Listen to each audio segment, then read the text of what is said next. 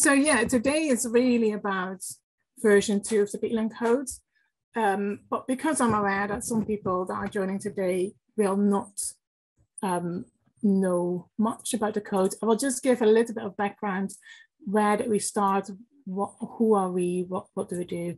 And then Ed will go into the detail, like Jane just said, of what changes we made and why we made them and how you can include them in your projects. If I can, yes. So just very briefly, so we all work for the IUCN UK Peatland Programme. That's where the Peatland Code, where it sits. It's created by and owned by the Peatland Programme, sorry. So just a little bit of background on the programme. So we have a vision for healthy, wildlife-rich peatlands in the UK that provide multiple benefits for people. So we really want to get the peatlands that we have valued, understood better through really strong partnership with scientists, practitioners, lab managers, and policymakers, and then obviously through action, through knowledge exchange. So we're really a facilitating organization to help and hopefully get all these peatlands restored, hence why we also developed the Peatland Code. So you're probably all aware that there is a big funding gap, public funding gap in the UK for peatlands. So we've got a big area of our peatlands, about 80% are in a damaged state in the UK. So that's about 3 million hectares of peatlands. That's a big issue because degraded peatlands, our peatlands at the moment actually emit more carbon than our trees, whole forest sequester every year at the moment. It's a big issue, but there's also a big opportunity.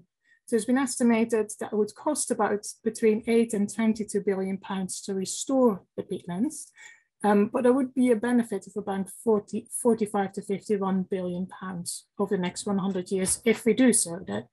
So it's not just, there's a big gain to be had, but the public funding is not enough to do this at the scale and urgency that we need it to happen. So it's been an estimated 560 million pounds funding gap to actually restore the degraded peatlands in the UK. So that's where the Peatland Code comes in and why we've created it. So the Peatland Code is a UK government-backed domestic voluntary carbon market standard.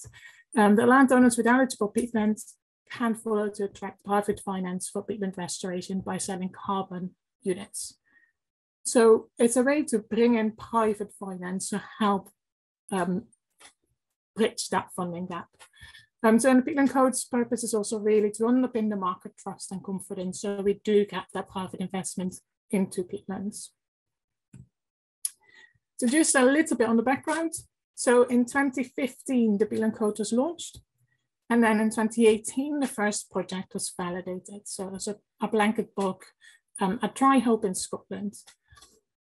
Then in 2020, we joined, together with the Woodland Carbon Code, we created the UK Land Carbon Registry. So one place where you can where we have both Woodland Carbon Code and Peatland Code projects, and where the units and all of it is visible. Then last year, we did version 1.2 updates to the Peatland Code. So that was really about UCAS, so the UK accreditation services, to be compliant with the ISO standard. So we needed to tighten our language to have more guidance in place. Yeah, so that was the main purpose of that. And then obviously a couple of weeks ago, we launched version 2 of the Peatland Code. So now we have fans included, emission factors updated, and that's as much as I'm going to say about version 2 because Ed is going to talk you through all of that. So just a little bit on the background. So the Peatland Code management, so we've got a core team that we've just been introduced by Jane. Then we've got an executive board, a technical advisory board, and the Market and Investment Forum behind us to really help and make sure that is really robust from all aspects. So this is the infrastructure for the monitoring, reporting and verification under the Peatland Code. So it is really important that all of these bits are in place to have a really high integrity standard. So we are based on really robust science. We are aligned with the UK Greenhouse Gas Inventory, and part of version 2 was updating the emission factors to realign again. Independent governance is really important. Like I just said, we've got that governance with executive board, technical advisory board, and a forum behind us. Permanence, so that's obviously when you sell offsets, it needs to make sure that that's a permanent emission reduction. So we also have a risk buffer in place there. Additionality is key in carbon markets. So that means that you have to make sure that your action is above business as usual.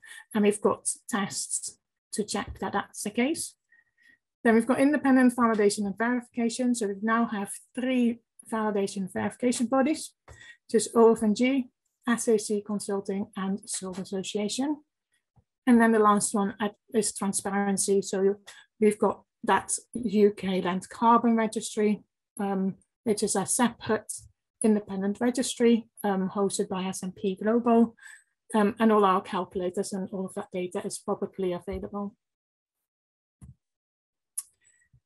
So we are now at 160 projects registered, just over 20,000 hectares of peatland restoration within those 160 projects, and around 4.7 million tons of CO2 emission reductions over the 160 projects lifetime. 28 projects are validated. And you can see on the map, most of our projects currently are in Scotland.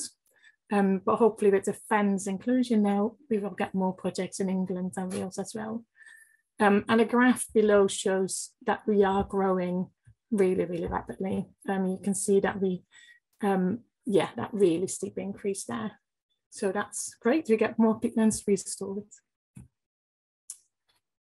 Just a little bit of background on buyer confidence and why that's so important. So obviously the way to attract private finance is by companies buying these carbon credits.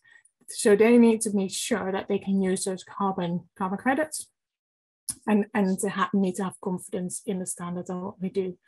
So it's really important that we've got the government backing. So if you read like recent government papers or strategies, you can see that the Peatland Code is always mentioned in there. And then the other thing is that there's about 12,000 large companies in the UK that are mandated to report their emissions. And the UK has environmental reporting guidelines, and that shows that you can use Peatland carbon codes for that. The environmental reporting guidelines should be updated soon. So hopefully they will become even clearer in the near future.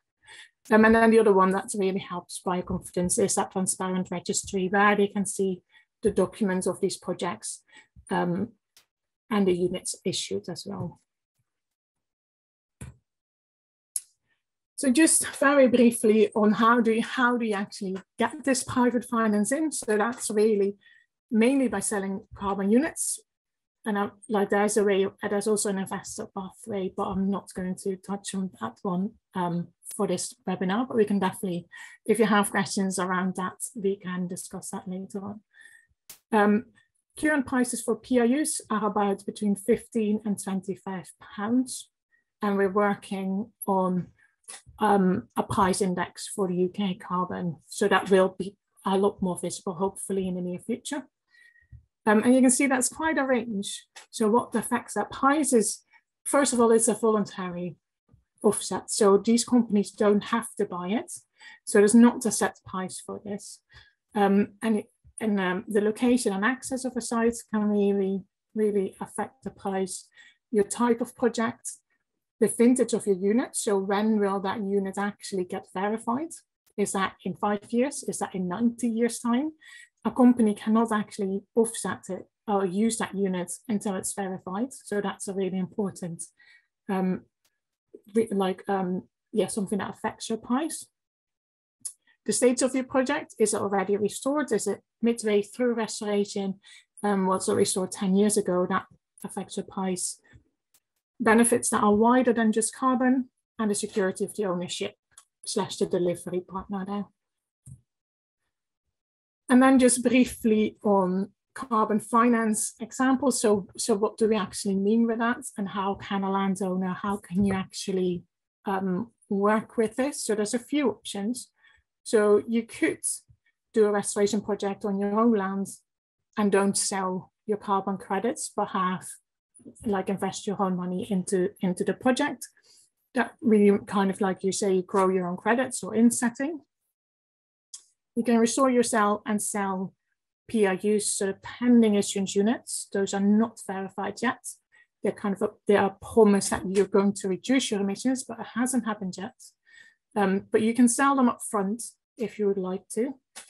And that's a lot of projects have done that to date, but we do see a shift to restore your land and wait to sell later on.